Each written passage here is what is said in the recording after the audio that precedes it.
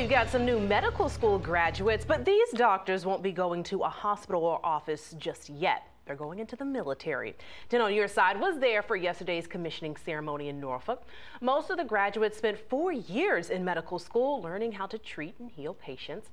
Now they'll take their talents to the Army, Navy, and Marine Corps. Many of the students were on medical school scholarships, so the military paid their tuition in return for their service. Congratulations to all the graduates.